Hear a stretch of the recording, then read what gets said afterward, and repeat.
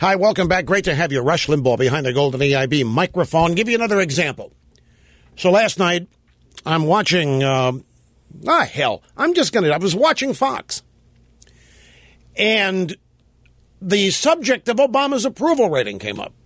The fact that it had plunged to 37%. I said, okay, I'm going to listen to this because I had made mention of it yesterday. And I think it's not being mentioned anywhere, and it means something. He's at 37%. It means something. There's a reason for it. And it's an AP poll. The same poll that Wolf Blitzer couldn't get enough of when Bush was at 36% in 2006.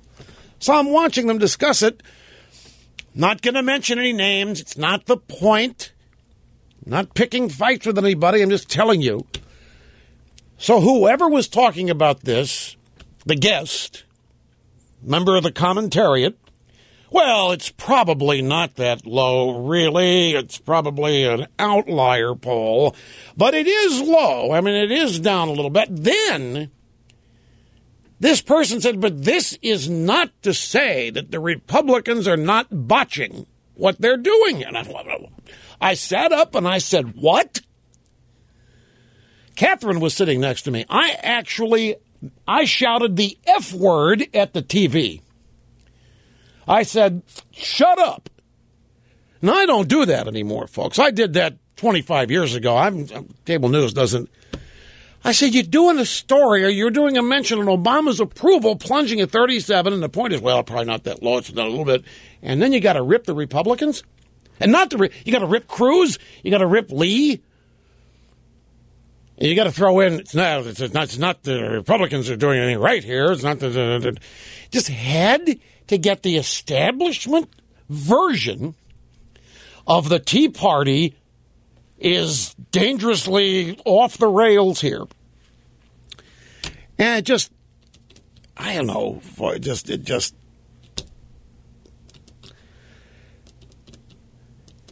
just made me mad. I don't know what else I'm trying to say. Just simple terms, it just made me mad. And I said, they don't understand. Even the people inside the Beltway, ostensibly on our side, don't even understand what's going on in the country. There are clear majorities of people don't wanting to do with Obamacare. They don't like what's happening at healthcare.gov. They don't like what they're learning. They don't like what they're seeing about it. They don't like the experience. It doesn't work. It's an invasion of privacy. It's hardly anybody in great numbers is signing up for it. It's an absolute debacle.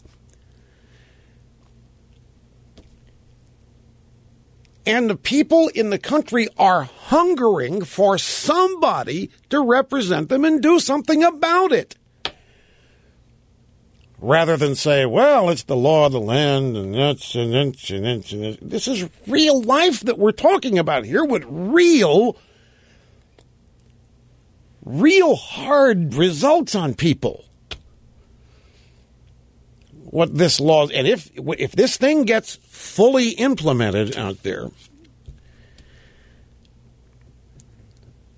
and people then start to be destroyed by this,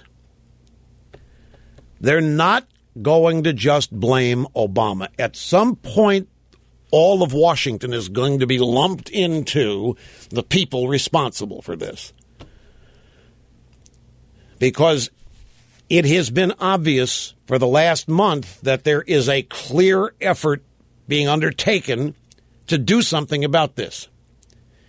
And it's also obvious that there is not a whole lot of help coming for the people who are trying to do something about this. And yet, massive majorities of people want something done about Obamacare.